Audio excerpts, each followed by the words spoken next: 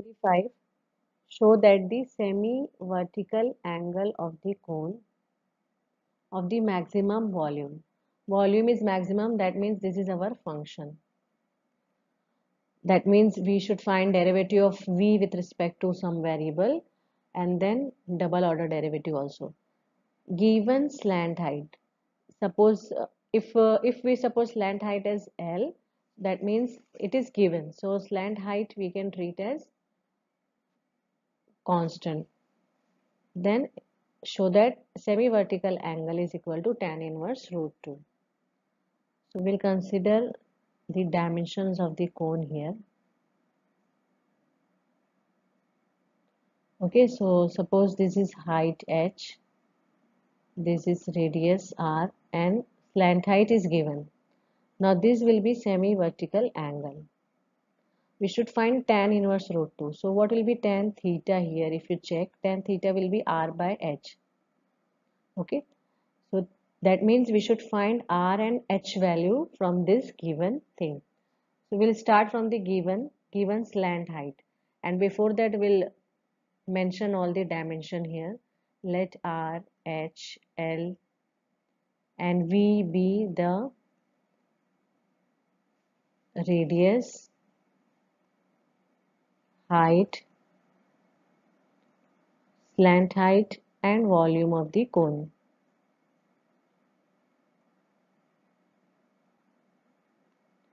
So slant height is given. We know the relationship between slant height, h square and r square. This is the relation. This is given to us. So now what we can do, volume we should find, we should show it is maximum. So volume formula we know 1 by 3 pi r square h. So r square value we will substitute here. From this expression we should take r square value. It will be L square minus h square. Now we will consider volume, which is 1 by 3 pi r square h. Pi r square value will be L square minus h square and h. So pi L square by 3 h minus pi h cube by 3. This is our volume in term of one variable. Okay, that is h. So we will differentiate with respect to h.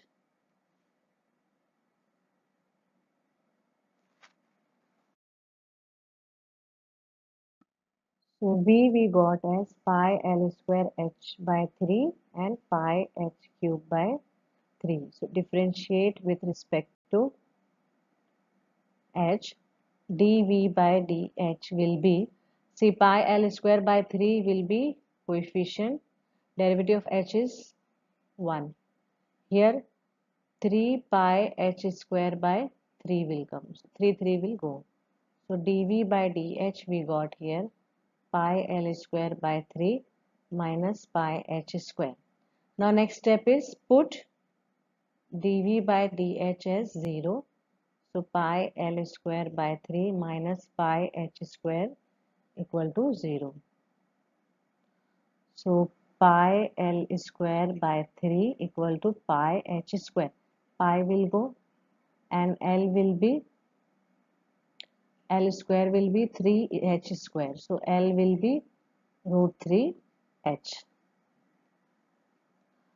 So now we will find the double order derivative. So we should differentiate this one. So this expression will be constant. So derivative will be 0 minus 2 pi h. Now at h equal to L by root 3. D square V by dh square will be minus 2 pi L by root 3, which is negative, isn't it? So we can write therefore volume will be maximum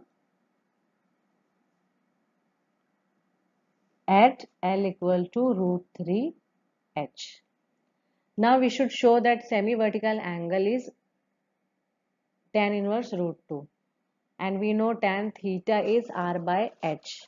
Okay, so L value we got here, and from this L value we'll substitute in the expression of slant height, that is L square is equal to h square plus r square, L square will substitute here. So 3h square equal to h square plus r square. 2h square equal to r square will get. That means r equal to root 2h. So this expression we got here. Now we'll consider tan theta. Now tan theta is r by h. But r we got as root 2 by h. H will go. Tan theta is root 2. Therefore theta is tan inverse root 2.